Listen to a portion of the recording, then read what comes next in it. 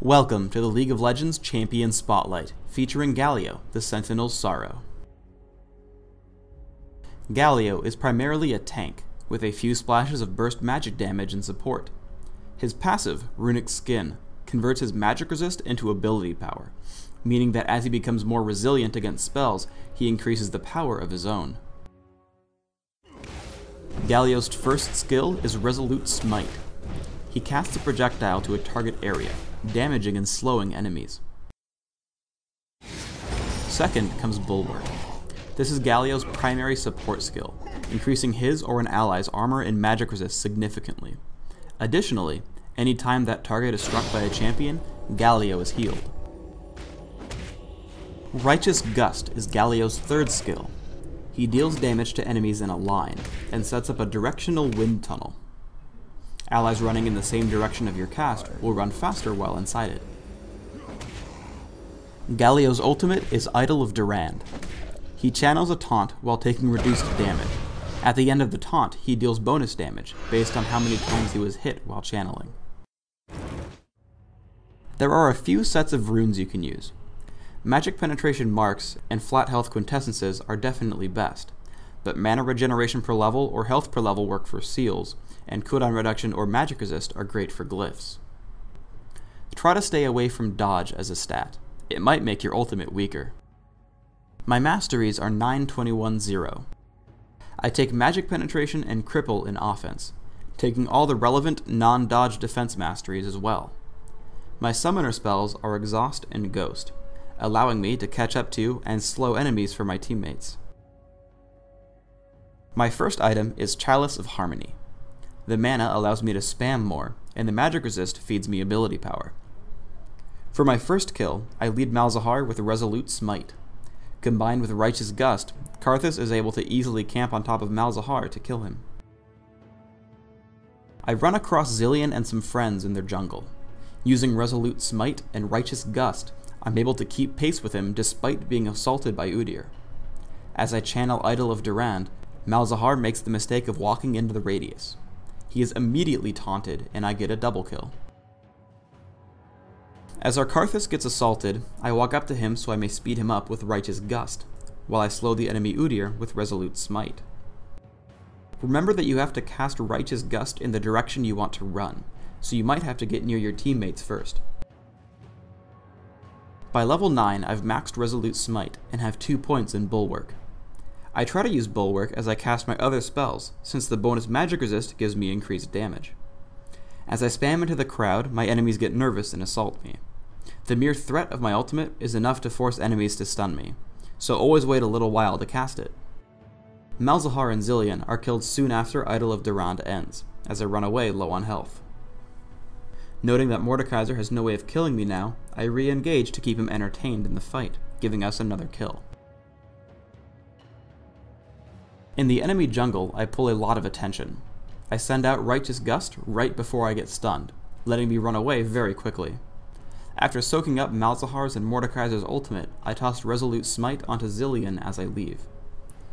I put Bulwark on myself in time to tank Zilean's Time Bomb and the last of Mordekaiser's ultimate, while Pantheon picks up a few kills on the cooldownless enemies.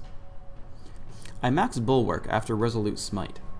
Not only does the armor and magic resist provide me or a teammate with exceptional durability, but I gain tons of ability power when I activate the spell. The duration is long enough that I can use the temporary buff to affect the damage of all 3 of my other spells. My next big items are Aegis of the Legion and Mercury Treads, both because they give great magic resist, but also to support my team and allow me to break off stuns to start my ultimate sooner. Near my tower, I face Zilean and Malzahar. Once Time Bomb and Malefic Visions are placed on me, I self-cast Bulwark just in time for Nether Grasp. Ultimately, I only lose 300 health. Landing Resolute Smite and Righteous Gust brings Zilean extremely low, causing him to use his ultimate as my team catches up. Once Pantheon begins Heartseeker Strike on Malzahar, I use my improved Exhaust to give him an easier kill. After the Aegis and Mercury Treads, my next big items would be Banshee's Veil and Guardian Angel. Banshee's Veil helps me get my ultimate off, while Guardian Angel helps me balance out my resists and is just overall a phenomenal tank item. Thanks for tuning in to the Galio Champion Spotlight. Spread your wings with Galio, because justice will be done. Welcome to the League of Legends Champion Spotlight, featuring Galio, the Colossus.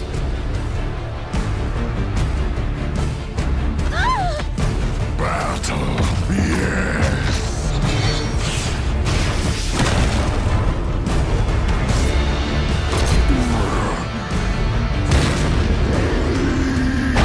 Let's do this then.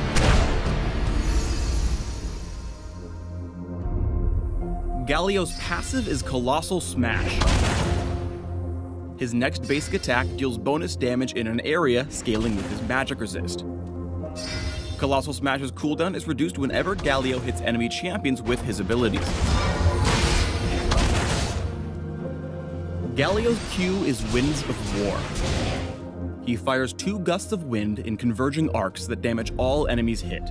When the blasts converge, they form a vortex for a few seconds that continuously deals damage in a small area. When combined with his passive, Winds of War lets Galio shred minion waves in seconds. Just make sure your positioning is solid. Line up the wind to hit both the front and back line. Galio's W is Shield of Durand, and it does a few things. First, it passively grants Galio a magic damage shield that refreshes if he avoids taking damage for a moderate period. Second, activating Shield of Durand causes Galio to enter a defensive stance for a short period of time.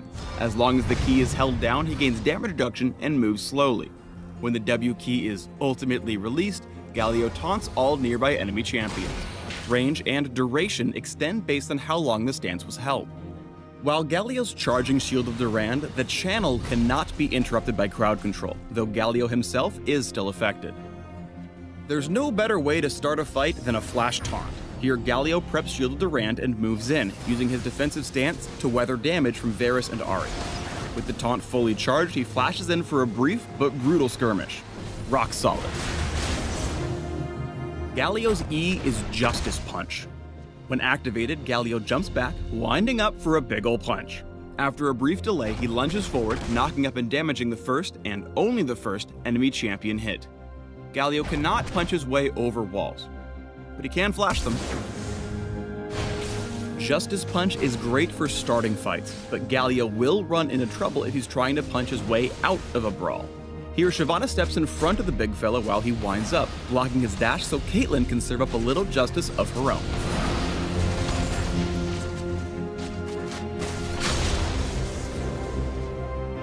Galio's ultimate is Hero's Entrance.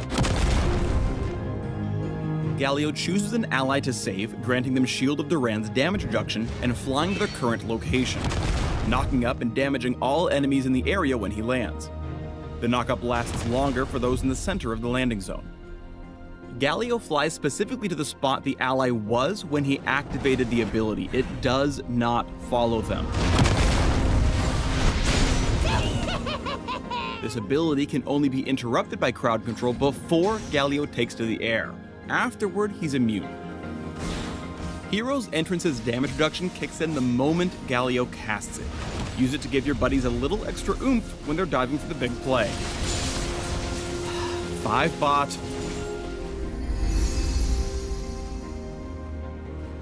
Properly fighting as Galio requires you order your abilities correctly. Justice Punch closes the gap for the first use of Colossal Smash. Shield of Durand sets up for an unmissable Winds of War. By landing your abilities, Colossal Smash should be back up for your final bit of damage. When his lane's pushed, Galio's free to roam within a stone's throw of bot lane. Even though Caitlyn can see the indicator, Zyra's root holds her down for Galio's big entrance. The knockup allows for an easy chaining of Shield Durand into Winds of War, which wins the war. Going somewhere? Too easy. Hero's Entrance can get buddies out of tight spots, but only if he gets the timing right. With Vayne already inches from death, Galio is unable to save her. And since the landing zone is based on where his ally was, he finds himself surrounded by big, scary-looking dudes. And also Ezreal. If he had made a Hero's Entrance beside Nami, potentially he could have achieved a different outcome. When you're a tanky Warden, you can stroll straight into a battle. Garen's silence cannot stop Galio from catching his foes with a massive taunt via Shield of Durand. When Braum gets low, Galio busts out his own ultimate in the middle of the fight to show Garen his own special brand of Demacian justice. After Justice punching to close the gap, Galio caps the fight with 2 final kills thanks to an empowered Shield of Durand plus Flash to catch Ezreal and Thresh.